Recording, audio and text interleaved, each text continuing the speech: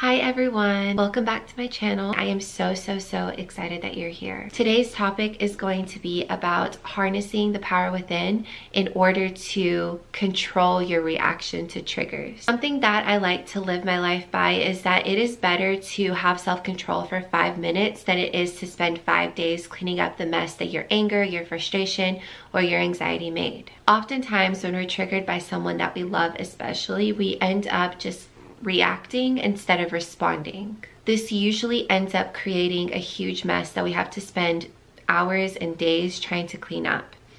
At the end of the day, people don't really remember what you said. They don't really remember what you did, but they do remember how you made them feel. I remember years ago, I was a very reactive person. I was severely depressed over having been through some trauma, and I was experiencing a lot of emotions. I was constantly bitter and angry. I was resentful. I was just overwhelmed with emotions, and I would constantly explode on everyone in my life. And I did not know how to seize control of my anger whatsoever.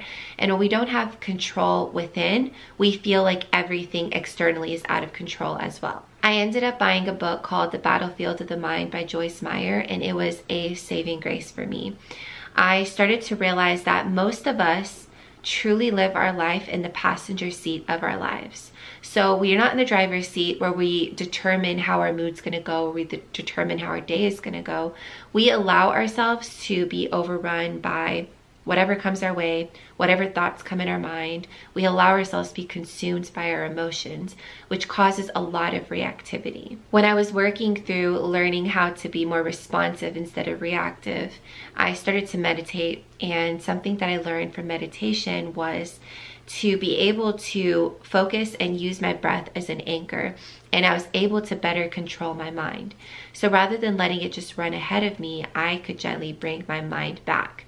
So what started happening was whenever I would have triggering conversations with my parents or with a sibling or with my friends, I would instead, whenever I felt triggered, instead of just reacting impulsively, I would use my breath as an anchor, and I would just breathe into whatever it was that I was feeling and almost put like a protective shield around myself in order to protect myself from whatever emotions it was that they were throwing my way. And then I was able to choose a response. The script changed entirely because now I was no longer playing the same part of the script I was always playing with them whenever they would start a conversation that was triggering. Now I have a much easier time choosing a response.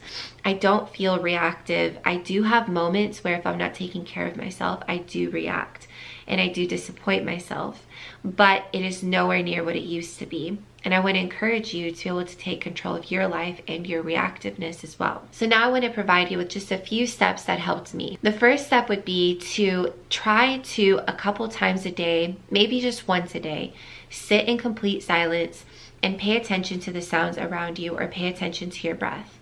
Try to count your breath and focus on you breathing in and breathing out through your belly, right? And focusing on the sounds around you. Focus only on the sounds or your breath. When you witness your mind start to wander, gently bring it back. So what it would look like is you're sitting in silence and you focus on the birds chirping in the background. You're focusing only on that sound. Whenever a thought enters your mind and you witness that and you catch yourself, gently bring your mind back to the birds around you or the sounds around you. Continue to do this as many times as necessary. At first, you're going to probably get overwhelmed, so you're gonna be able to just do it for a minute, maybe 2. But continue to grow that and to do that more often. This is going to allow you, whenever you are in a situation with a family member, with a friend, someone or something that's triggering you, to then be able to harness more control over your mind, to put space again between the trigger and yourself.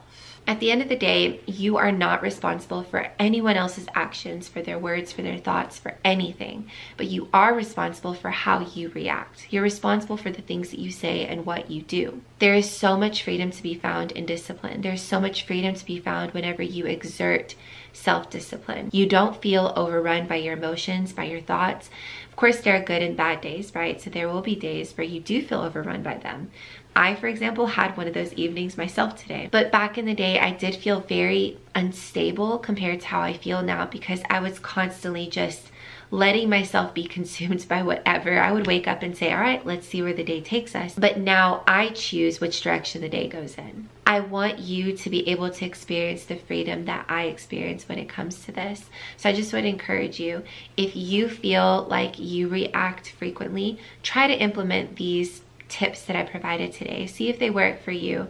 Hopefully they do. And I would love if you have any other tips, comment them down below. Let's help each other out to build up more tips on how to be less reactive and more responsive. Thank you all so much for watching. I hope that you all have an amazing day, and please don't forget to subscribe to this channel, to like this video, and to comment down below with any tips or any thoughts that you had while watching. I hope that you all have an amazing day, and I will see you all in the next video.